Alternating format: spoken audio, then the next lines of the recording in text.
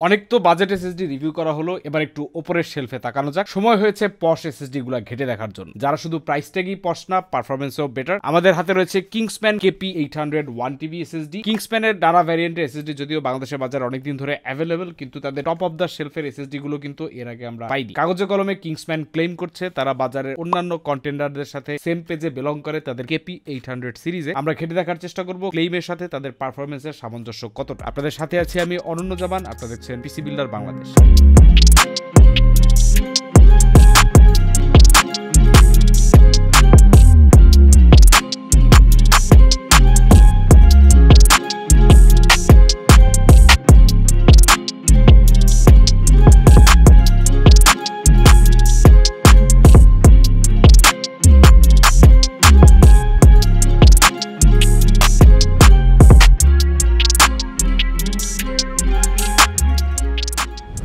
প্রথমেই competitor analysis. Kingsman KP800 1TB পাওয়া যাচ্ছে ৯,৫০০ টাকার আশেপাশে। প্রথমেই দেখে নেওয়া যাক এই রেঞ্জে তার কম্পিটিটর কারা কারা। প্রাইসের হিসেবে সেম রেঞ্জে কম্পিটিটর রয়েছে Samsung 980 Pro, Samsung PM9A1, transcend 250H, MSS Spatium M470, Seagate ফায়ারকুডা 530 এবং কিংস্টন KC3000। প্রাইসের কম্পিটিটর তো দেখা হলো, কিন্তু স্পিডের এই রেঞ্জে KP800 একদমই টপ রেঞ্জে বিলং করছে, অ্যাটলিস্ট অন পেপার। টেস্ট করে দেখা যাক পরিস্থিতি কি হয়। আনবক্সিং দিয়ে শুরু করা যাক। খুবই ছোট এবং কম্প্যাক্ট একটা বক্সে আসে এসএসডিটা। পেপার বক্সের বেশ কিছুটা অংশ ট্রান্সপারেন্ট, মানে বাইরে থেকে এসএসডি এবং এর হিটসিঙ্কটা দেখা যায়। বক্স খুললে একটা প্লাস্টিক ফ্রেমের মধ্যে ক্রসড সোর্ডস এর মতো করে হিটসিঙ্ক আর এসএসডিটা রাখা, এছাড়া তেমন কিছুই নেই। এবং অতি দুঃখের সাথে জানাচ্ছি, একটা 22 ইঞ্চি মনিটরের সমান দামে কেনা এসএসডিটার সাথে আপনি কোনো স্ক্রু পাচ্ছেন না। কি স্পেসিফিকেশনের মধ্যে প্রথমে যেটা রয়েছে সেটা হচ্ছে এটা একটা Zen 4 এসএসডি। বলতে পারেন Zen 4 এর fastest read write speed, dedicated DRAM, 4K LDPC support, RAID এবং ECC ফিচার এবং লং ওয়ারেন্টি কভারেজ। এবং আমাদের গ্রুপের চাষি ভাই যারা রয়েছেন তাদের জন্য গিফট হিসেবে থাকছে PS5 সাপোর্ট। এরপরে ডিজাইন এবং বিল্ড কোয়ালিটি। এটা একটা Zen 4 এর 4 লেন PCIe কানেকশনের NVMe SSD, যার ফর্ম ফ্যাক্টর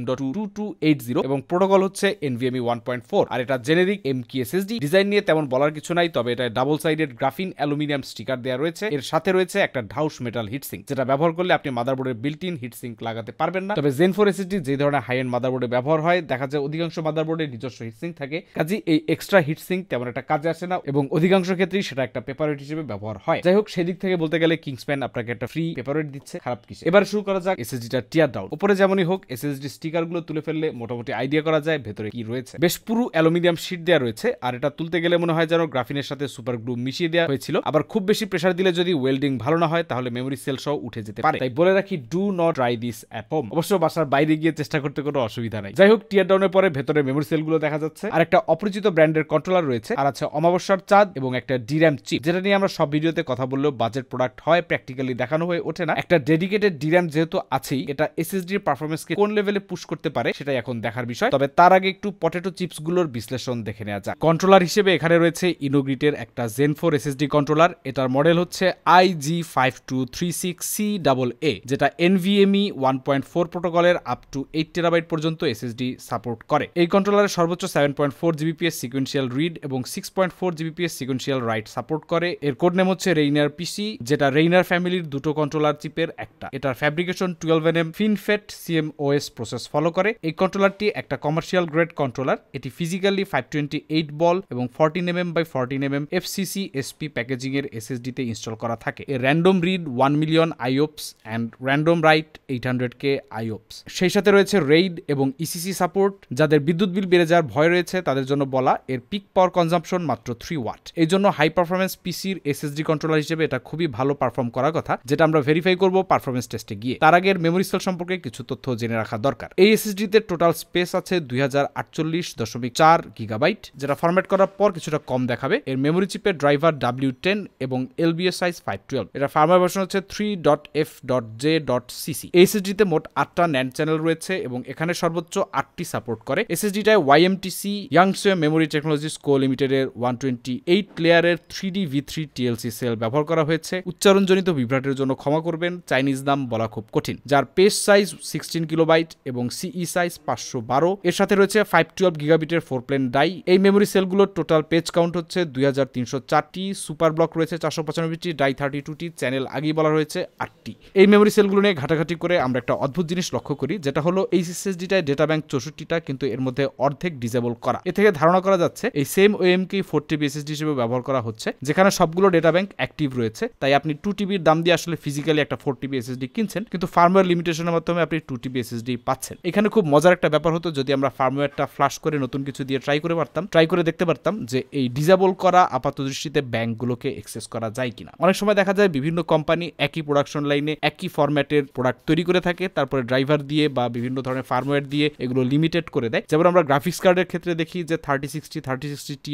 3070 এগুলো অনেকগুলোর জিপিইউ সিমিলার। এখানে কিছুটা ভুল হতে পারে কারণ এক্সাক্ট মনে নাই, বাট অনেক ক্ষেত্রেই দেখা যায় সেম জিপিইউতে কিছু লিমিটেশন দিয়ে তারপর সেগুলোকে ডিফারেন্ট ভ্যারিয়েন্ট করা হয়। এর কারণ হচ্ছে প্রোডাকশন লাইনের কস্টিং কমিয়ে আনা। সবসময় যে শুধু ম্যাটেরিয়ালের উপরেই কস্টিং ডিপেন্ড করে তা না, প্রোডাকশন একটা প্রসেস। যখন অনেক বেশি প্রোডাক্ট একইভাবে তৈরি হয় তখন তার প্রোডাকশন কস্ট কমে যায়। আবার ভিন্ন ভিন্ন ডিজাইন বা ক্যাটাগরি বা কিছু ডিফারেন্স থাকলে পরে তখন দেখা যায় পুনরায় লাইন সেট আপ করতে হয় এবং কস্টিং বেড়ে যায়। যাই হোক, 2 টেরাবাইটের এসএসডিটাকে 4TB বানানো যায় কিনা সেই টেস্ট আরেকদিনের জন্য তুলে রাখছি। এখন ডিরামের দিকে আগাই। এই এসএসডিটা একটা ডেডিকেটেড ডিরাম রয়েছে, তাই এর পারফরমেন্সে বেশ খানিকটা বুস্ট পাওয়া যাবে। এর কন্ট্রোলারের সাপোর্ট অনুযায়ী এটিতে পাওয়া যাবে DDR SD RAM, যাতে রয়েছে 32 বিটের ওয়াইড ডেটা বাস, তাই সিমুলটেনিয়াসলি মাল্টিপল লার্জ ফাইলের ক্যাশ এটা হ্যান্ডেল করতে পারবে। এই ডিরামের ফ্রিকোয়েন্সি হচ্ছে 1200 মেগাহার্জ। এবারে পারফরমেন্স টেস্ট। প্রথমে অ্যাকচুয়াল বুট আপ টাইম টেস্ট। অনেক তো টেকনিক্যাল বিষয় দেখা হলো, এবার রিয়েল টাইম পারফরমেন্স দেখা যাক। শুরুতেই বুট আপ টাইম টেস্ট। ওএস হিসেবে রয়েছে উইন্ডোজ 11 প্রো। শাটডাউন অবস্থা থেকে পাওয়ার অন করে বায়োস ইনিশিয়ালাইজ হওয়া থেকে উইন্ডোজ ওয়েলকাম স্ক্রিন আসতে সময় লেগেছে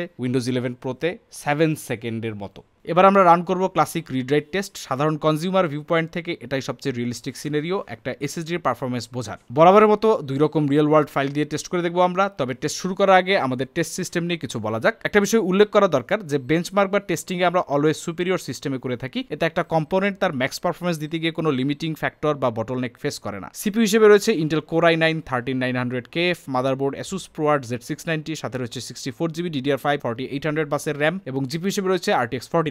যে এসএসডি থেকে টেস্টের ফাইলগুলো ট্রান্সফার করা হবে তার জন্য রয়েছে স্যামসাং 980 Pro 2TB NVMe, সেই সাথে আমাদের রিভিউ ইউনিটের দুটো এসএসডি, যার একটা 1TB আর একটা 2TB। NVMe এসএসডিটাকে সরাসরি CPU 1 স্লটে কানেক্ট করে দেওয়া হয়েছে। প্রথমে আমরা প্রিমিয়ার প্রো প্রজেক্ট কপি করব, যার মধ্যে বেশ কিছু স্মল ফাইলস রয়েছে। আমাদের একটা প্রজেক্টে 82GBর প্রিমিয়ার প্রো ফাইলগুলো 980 Pro থেকে KP800 এ কপি করি। সর্বোচ্চ 4.7 Gbps এ, সর্বনিম্ন 2.6 Gbps স্পিডে 0.5 থেকে 1114 মিলিসেকেন্ড লেটেন্সিতে 24 সেকেন্ডে রাইট হয়। এ সময় অ্যাক্টিভ টাইম ছিল 60 থেকে 74%, 82GB এবং 24 সেকেন্ড। Fascinating, right? এরপর আমরা রিভার্স প্রসেস রান করি এবং সেই একই প্রজেক্ট আমরা এবার KP800 থেকে রিড করি। সময় লাগে মাত্র 53 সেকেন্ড। সর্বোচ্চ স্পিড 3.1 Gbps এবং সর্বনিম্ন 589 Mbps পাওয়া যায়। এ সময় লেটেন্সি ছিল 0.2 মিলিসেকেন্ড এবং অ্যাক্টিভ টাইম ছিল 3 to 26%। এরপর আমরা আমাদের একটা 8K ব্ল্যাকম্যাজিক র ফুটেজ দিয়ে কপি টেস্ট করি, যার সাইজ ছিল 135GB। KP800 এসএসডিটা 4.8 Gbps maximum, 3.7 Gbps minimum স্পিডে 75 থেকে 290 millisecond response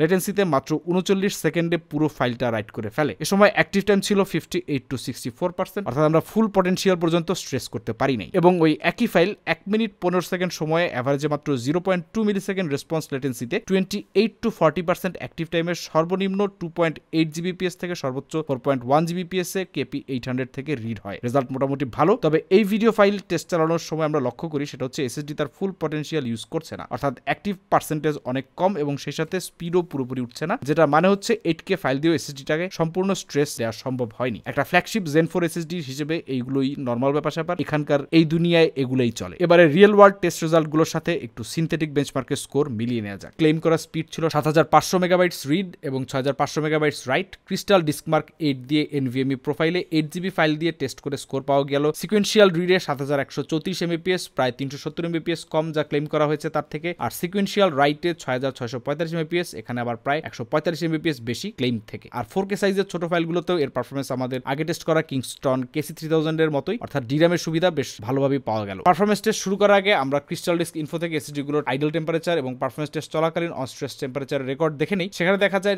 NVMe এসএসডিটায় idol temperature ছিল 52 degree Celsius R on স্ট্রেসে 54 degree Celsius. এই টেম্পারেচার পাওয়া গিয়েছে এসএসডির সাথে আসা মেটাল হিটসিঙ্ক এবং পেছনের অ্যালুমিনিয়াম শীট বা গ্রাফিন স্টিকার বলতে পারেন। কিন্তু এই দুটো খুলে ফেলে আমরা মাদারবোর্ডের হিটসিঙ্ক ব্যবহার করে প্রায় 74 ডিগ্রি সেলসিয়াস পর্যন্ত টেম্পারেচার দেখেছি। তাই আপনার মাদারবোর্ডের হিটসিঙ্ক যদি খুব উন্নত মানের না হয়ে থাকে তাহলে আমাদের সাজেশন থাকবে এটার বক্সের সাথে যে হিটসিঙ্ক গুলো এসে থাকে সেগুলোই ব্যবহার করার জন্য। তবে অনেক মাদারবোর্ডের যে মাউন্টিং স্ক্রু রয়েছে তার সাথে এই এসএসডির নিচে যে গ্রাফিন স্টিকার রয়েছে সেটায় মাউন্ট করতে কিছু ঝামেলা হতে পারে। আমাদের ক্ষেত্রে যেটা হয়েছিল আমরা স্টিকারটাকে তুলে একটু সামান্য উপরে উঠিয়ে লাগিয়ে নেওয়ার ফলে আর কোনো ঝামেলা হয়নি। কিংসম্যানের KP800 সিরিজ মূলত 3টা ক্যাপাসিটিতে পাওয়া যায়, 1TB, 2TB এবং 4TB। স্পিডের হিসেবে স্ট্রেট ফরওয়ার্ড তারা যেটা ক্লেম করছে সেখানে রয়েছে কিছুটা কিন্তু। বলা হচ্ছে রিড স্পিড হচ্ছে 7500 মেগাবাইটস পার সেকেন্ড, যেটা জেন 4 এ এখন পর্যন্ত সর্বোচ্চ, আর রাইট স্পিড হচ্ছে 6500 মেগাবাইটস পার সেকেন্ড। তবে 1 টেরাবাইটের ভ্যারিয়েন্ট গুলো সেটা যেই কোম্পানির এসএসডি হোক না কেন ম্যাক্সিমাম টাইম আমরা সেটা পাই না, কারণ এখানে রয়েছে কিছুটা লিমিটেশন। তবে স্যামসাং, কিংস্টন, সিগেট সবকটা কোম্পানি এসএসডি 2TB যে ভ্যারিয়েন্ট গুলো রয়েছে সেগুলোতে আমরা শুধুমাত্র ম্যাক্সিমাম জেন 4 এর স্পিডটা দেখতে পাই বা এক্সেস করতে পারি। অবশ্যই এখানে খেয়াল রাখতে হবে সবচেয়ে কম লেটেন্সি পেতে এসএসডি গুলো, স্পেশালি যেগুলো আপনি বুট ড্রাইভ হিসেবে ব্যবহার করবেন সেগুলোকে অবশ্যই ফাস্ট এসএসডি স্লটটায় লাগাবেন, অর্থাৎ যেগুলো সিপিইউ লেনের সাথে ডিরেক্টলি কানেক্টেড। এরপর হচ্ছে রিলায়েবিলিটি। কিংসম্যান হচ্ছে AITC কোম্পানির একটা ব্র্যান্ড। AITC ইটসেলফ একটা তাইওয়ান বেসড ম্যানুফ্যাকচারার যার ফুল নেম হচ্ছে অ্যাডভেন্টেক ইনোভেশন টেক কোম্পানি লিমিটেড, সংক্ষেপে AITC। AITCর বেশ কয়েকটা লাইনআপ রয়েছে, তার মধ্যে গেমিং লাইনআপটা হচ্ছে কিংসম্যান। যদিও বিভিন্ন কোম্পানি তাদের গেমিং ব্র্যান্ডগুলোকে অনেক পপুলার করতে পারলেও AITC কিংসম্যান ওই হারে পপুলার না, স্পেশালি যদি আপনি Asus এর ROG বা অরাস অথবা গিগাবাইটের অরাসের সাথে কম্পেয়ার করেন তার ধারে কাছে তো অবশ্যই না। বাট এই সিমিলার প্যাটার্নে AITCর গেমিং ব্র্যান্ড হচ্ছে কিংসম্যান। AITC 2014 সাল থেকে এই ধরনের কম্পোনেন্ট গুলো ম্যানুফ্যাকচার করছে। এসএসডি রিভিউতে আসলে ব্র্যান্ড নিয়ে এত কথা বলার প্রয়োজন পড়ে না, তারপর আমরা কভার করার চেষ্টা করি, কারণ ব্র্যান্ডগুলোর ব্যাকগ্রাউন্ড যদি আমরা একটু চেক করি তাহলে অনেক ক্ষেত্রে আমরা ব্র্যান্ডের রিলায়েবিলিটির ব্যাপারে তথ্য পাই। স্পেশালি অনেকেই দেখা যায় চায়নার বাইরে যেসব ব্র্যান্ড বিলং করে, স্পেশালি তাইওয়ান, কোরিয়ান, যেমন স্যামসাং, তারপরে বিউনটেক, এই টাইপের ব্র্যান্ডগুলোকে অনেকেই বেশি প্রেফার করেন বা রিলায়েবল মনে করেন। সেই জায়গা থেকে ব্র্যান্ডগুলো নিয়ে হালকা আলোচনা করা। বিশেষ করে বর্তমান বাজারে অনেক কোম্পানি এসএসডি লঞ্চ করছে, যেমন কিছুদিন আগে আমরা দেখেছি ডাহুয়াকে এসএসডি মার্কেটে এন্ট্রি নিতে। এর বাইরে দেশের বাজারে আমরা OCPC এসএসডিও দেখেছি। তো তাদের থেকে কম্পারেটিভলি কিংসম্যান আগে থেকেই এসএসডি ম্যানুফ্যাকচারিং এ রয়েছে। এরপর দেখা যাক প্রাইস। 1 টেরাবাইটের প্রাইস 9999 টাকা, মানে 10,000 টাকা দিলে একটা এসএসডি পাওয়া যাওয়ার কথা, এবং সাথে একটা মিস্টার ম্যাঙ্গো ক্যান্ডি। তবে ক্যান্ডি ব্যাপারটা গ্যারান্টেড না, কিন্তু আমরা খোলা বাজারে দেখেছি এই এসএসডিটা 9500 টাকার আশেপাশে বিক্রি হচ্ছে। এন্ডুরেন্সের হিসেবে যদি আসি, এই এসএসডি গুলোর এন্ডুরেন্স অ্যাবভ এভারেজ, কিন্তু ফ্ল্যাগশিপ লাইনআপ যেহেতু তাই এর থেকে আরেকটু বেশি এক্সপেকটেশন ছিল। 1 টেরাবাইটের 700 টিবি, 2 টেরাবাইটের 1400 টিবি এবং 4 টিবিতে 2800 টেরাবাইট সেফলি রাইড করা যাবে, অর্থাৎ বেশি ক্যাপাসিটিতেও এক্সট্রা বোনাস নাই, অর্থাৎ 8 টেরাবাইট ক্যাপাসিটিতে 700 টিবি এন্ডুরেন্স ক্যালকুলেট করলেই হয়ে যাচ্ছে। এবার হিসাব হচ্ছে কস্ট পার জিবি বা ভ্যালু ফর মানি কিনা। বাংলাদেশের বাজার হিসাব করে এই এসএসডিটার কস্ট পার জিবি হচ্ছে 9.5 টাকার আশেপাশে, যেটা নিঃসন্দেহে একটা কম্পিটিটিভ প্রাইসিং। 2 টেরাবাইটের ক্ষেত্রে এটার কস্ট পার জিবি হচ্ছে 8 টাকা 30 পয়সার মতো, এবং 4 টিবির ক্ষেত্রে এর কস্ট পার জিবি গিয়ে দাঁড়ায় 7 টাকা 32 পয়সা। অর্থাৎ আপনি যত বেশি টাকা ঢালবেন ব্র্যান্ড আপনাকে তত বেশি ভ্যালু প্রোভাইড করবে। ভুলে যান যে মোর RGB equal to more APS, এখন থেকে মাথায় রাখবেন মোর money is equal to more value. এবারে এক নজরে প্রস এবং কনস দেখে নেওয়া যায়। ভালো দিক বলতে গেলে বলবো very very competitive pricing, gen 4 SSD হিসেবে ফাস্টেস্ট রিড স্পিড বলতে পারেন। কস্ট পার জিবির দিক থেকে ডিরাম সহ এইটাই সম্ভবত এই মুহূর্তে সবচেয়ে বেশি ভ্যালু প্রোভাইড করছে। আর যদি কনসের কথা বলি, এসএসডিটার মধ্যে আরো অনেকগুলো মেমোরি চিপ থাকতে পারতো, সেক্ষেত্রে হয়তো ডাটা আরো বেশি ক্লাস্টার্ড হয়ে ভাগ ভাগ হয়ে কাজ করতে পারতো। এবং এইসব হাই স্পিড এসএসডির ক্ষেত্রে অবশ্যই আপনাকে থার্মাল প্যাড, হিটসিঙ্ক এগুলো ব্যবহার করতে হবে, না হলে এই রেঞ্জের এসএসডি গুলো লাইফ স্প্যান অবশ্যই কমে আসে। ওভারঅল বলতে পারেন ডিরাম সহ টপ টিয়ারের এসএসডি গুলোর মধ্যে এইটা বেশ ভালোই করবে, স্পেশালি এই মুহূর্তে যেহেতু এটা 9500 টাকার আশেপাশে পাওয়া যাচ্ছে। এই প্রাইসে আসলে এই রেঞ্জের এসএসডি খুব বেশি বাজারে দেখা যায় না। যারা বুট ড্রাইভ হিসেবে এসএসডিটা ব্যবহার করার প্ল্যান করছেন অবশ্যই তাদের জন্য পরামর্শ থাকবে অবশ্যই সিপিইউর 1 নাম্বার স্লটে এটা ব্যবহার করবেন, তাহলে আপনারা বেস্ট স্পিডটা পাবেন। দেখা হবে পরে কোনো ভিডিওতে নতুন কোনো টপিক নিয়ে, সেই পর্যন্ত আল্লাহ হাফেজ।